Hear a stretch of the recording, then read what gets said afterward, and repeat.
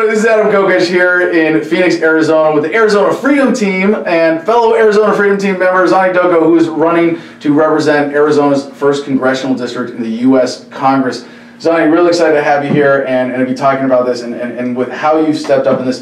Zhani has been, and actually I first met him as the webmaster for the Arizona Libertarian Party when he made me the de facto chair of Yavapai Libertarian County before it existed. So hey, we'll put Adam's name on the website. So thank you, Zhani, for welcoming me to Arizona, to the Libertarian Party, organizing here with that. And we're always happy to have people building up the organization. We've gotten a little bit more organized in Yavapai since then, but not too much. There's a lot of state crazy requirements here. There's a lot of rules that you have to jump through hoops to become an organized affiliate. So, oh man, we could get into that. Zhani's been around with the Arizona LP since about 2009, 2010. Almost as long as I've been an activist at all. He's been involved with the Arizona LP and been legislative committee or platform committee, I was on judicial committee, and bylaws. Bylaws, excuse me. So one of the things though that we have experienced in Arizona is a particularly egregious effort, as is true in most states, by the old parties to keep libertarians off the ballot. So, yes. Zhani, tell us the story. How did you come to be involved with this Arizona Freedom Team effort as the District 1 rep? We found out that there was a concerted effort to recruit write-in candidates. And basically the rules are you can get on the ballot for the general election if you get as much votes, write-in votes in the primary as you would have needed to collect signatures. And for some people that might be a less costly option to get their votes to qualify for the ballot. So we're trying that out. We've got Adam running for U.S. Senate, Barry Hess running for governor, Michael Kielski running for Attorney General, Kim Ruff for Mine Inspector, Jen Gray for Secretary of State, Robert Pepton for LD27, and myself running for Congressional District 9. And I'm sorry if I left anyone out. Feel free to ask. Do we forget anybody? Congressional District 1. He said Congressional 1. Oh, excuse me. All right. So we're glad we have like this live technical editing going on. Because there's a lot of like, when you get into politics, it's a lot of bullshit. It's a lot of technical bullshit, and it's a lot of like Republicans and Democrats to fill out, screwing with libertarians. And you know, we have to. If you want to be a political activist as a libertarian, you got to have a lot of patience for all this crap. But just to back up a step for people who don't know, this is because in Arizona the Republicans had a lawsuit and they sued to get libertarians off the ballot. So we were going to have. We had a great slate of candidates. We did. And they were all disqualified. And so Barry put together this awesome effort, and so I'm glad that Zhani's got this particular role in it. But I mean, politics in general, and I don't worry, I won't rant on this too long because I want to make this about Zhani and his race, but it's a really dumb popularity contest, is it not? I mean, when it comes down to it. That's all politics is, and I'm glad I have a day job, and you know I don't have to worry about how popular I am. I'll still go into work the next day and get paid, even if I lose elections. Ernie Hancock, who's been involved in the Arizona LP and politics here for a long time, told me this great story about when he was running for Secretary of State, how at one point he was working with someone in the elections office about getting signatures and forms turned in, and she said, you know what, I'm having all this trouble working. You guys always have conflicts. I hate working with libertarians. You all have jobs. Yeah. And it was like, yeah, it's mic drop. Hello. That's like that. For a libertarian, you know, you don't make a living or make money being involved in politics. You have day jobs. So, background on you. So people in Arizona who may be voting for you or writing you in, or especially people who are watching this who are considering joining this effort by signing up, going to ArizonaFreedomTeam.com. Give us your data there, your basic contact information if you're interested in helping out. We need phone bankers to reach out to registered libertarians in the state of Arizona to write Zhani in so that he can be on the ballot, so that we have libertarians on the ballot in 18 in Arizona. But what should Arizonans know about you? Well, I've been living in Arizona for 23 years now. I was originally an immigrant out of Albania. But right now... Those damn Albanians taking our jobs. gosh. Sorry. Yes, I came to the United States as an immigrant, and I proudly took American jobs. And now? And now I'm working full-time as an electrician.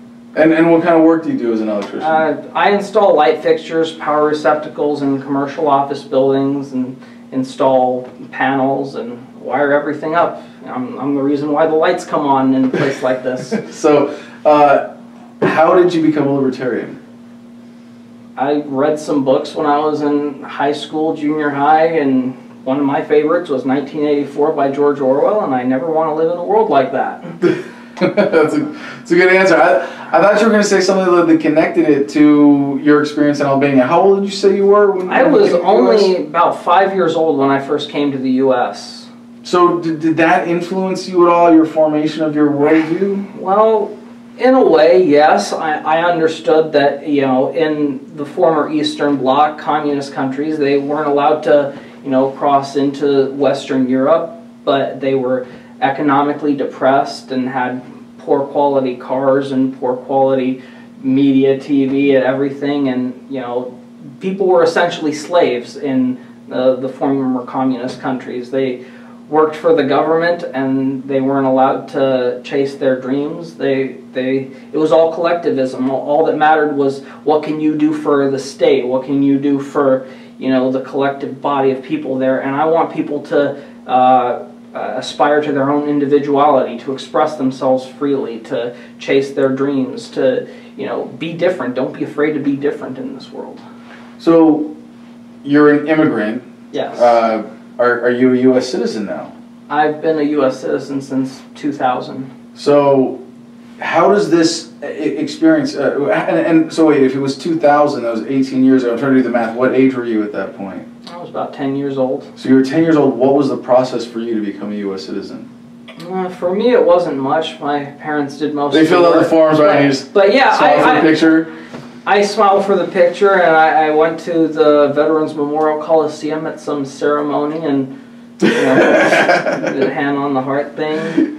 How at the time, and this is really important because, you know, immigration is a pretty hot topic right now. When you were a 10-year-old Albanian immigrant here and going through this process to become a U.S. citizen, how did ICE make sure that you weren't wearing a suicide bombing vest at that time? I don't recall ever getting any. Did you get a pat down? No. How did they know you weren't a terrorist? They like, is there a screening for that? No. Did they like? How did they make sure that you weren't going to be a welfare leech? Did they? No, there wasn't. Yeah, I was just a 5-year-old kid. How could they even know at that time if I was going to turn out good or bad?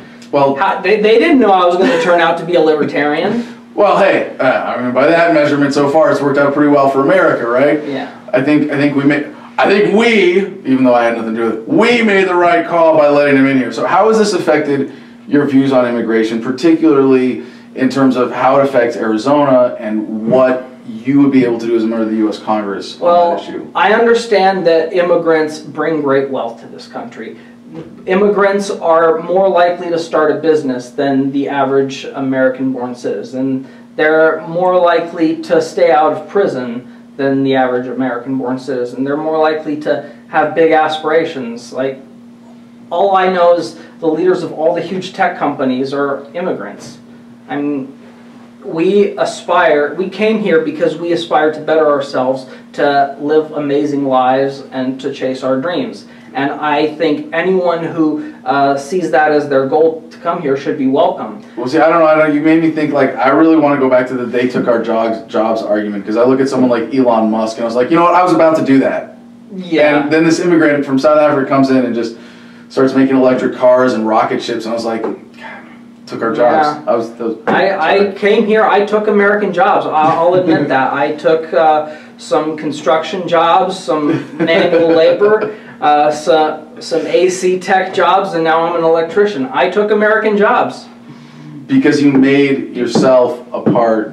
Because I made myself valuable, and I worked hard and learned skills and, you know, applied myself. So I know as a libertarian, and I know that even within the libertarian movement, there's some debate on the exact practical policy. But generally speaking, as people who believe in freedom, we hold the ideal Yeah. of freedom of movement, right? Yes. That the only legitimate borders are private property borders. That Yes. other than that, people should be able to move free.